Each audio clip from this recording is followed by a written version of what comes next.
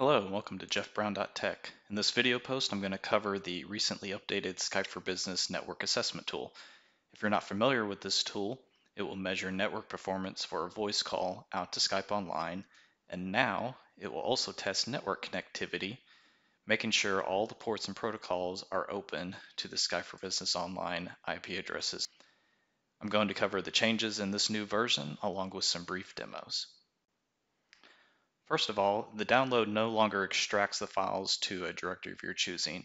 It now installs under Program Files, as you can see here in my Windows Explorer.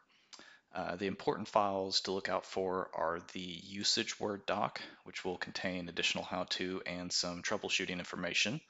Another important file is the network assessment tool.exe.config file. Let's take a look at that. First here in the config file is the relay IP, which will point you to the Anycast IP address, which will get you to the closest Skype for Business Edge server wherever you are located. The next configurable item is the number of iterations. So by default it is set at 1, but you can increase this in order to make more calls over a period of time to get a more accurate representation of the network performance.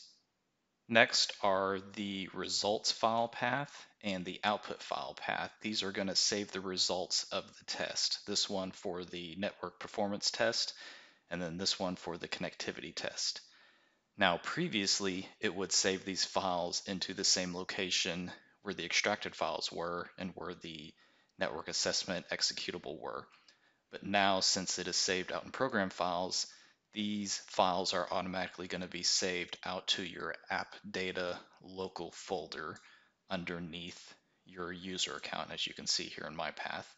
And as you can see, I've got a couple of examples here already. So that's something to look out for when you're running the tool. Okay, let's take a look at a quick demo. Now, I'm in here in PowerShell, I'm going to just run the network assessment tool.exe without any other parameters or command line arguments.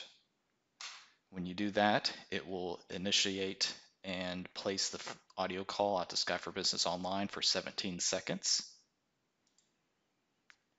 And skipping to the end of the 17 seconds here, you can see the results of that. So our latency was here. Did we experience any packet loss, the jitter, and the packet reorder ratio? Now if we run the results analyzer and point it to our performance result TSV file, it will do an analysis and tell us if we passed or failed these respective tests. So for my internal client here connecting out to the Microsoft Network Edge, everything passed. If my machine were at my network edge, I would have failed my jitter metric.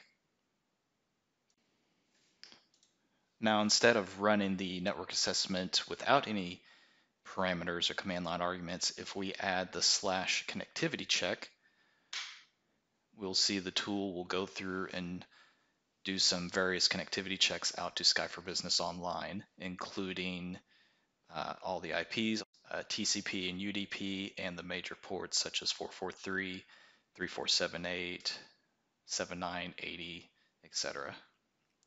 Now, we didn't see any output here, just basically wrote out to our connectivity results file. Now if we go out to our folder and take a look at that text file, it's basically going to say the same thing, everything completed successfully.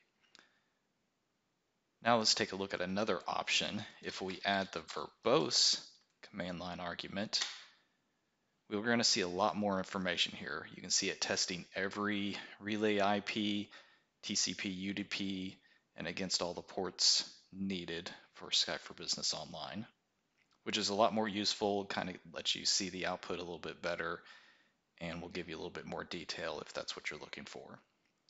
As we can see here, this one also completed successfully.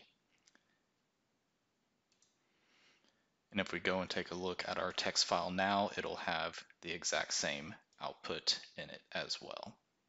Now, one thing to notice about this results file is that it is cumulative. So you can see here, this was my first test without the verbose, and right here below it is my second test where verification also completed successfully. So be careful when you're opening this file, make sure you go to the bottom of it to see the latest results. Now, just as an example, I reran this with a local Windows firewall rule blocking UDP port 3479. I did not run it with the verbose parameter because I wanted to see what the output would be. As you can see, it's going to show on each and every relay IP that UDP 3479 was blocked and that verifications failed. And if we go back out to our result file, as I mentioned before, it is cumulative, so we've got to go to the very bottom. It's going to show all these that failed on us. That's it for now. I hope you enjoyed the video, and I will see you next time.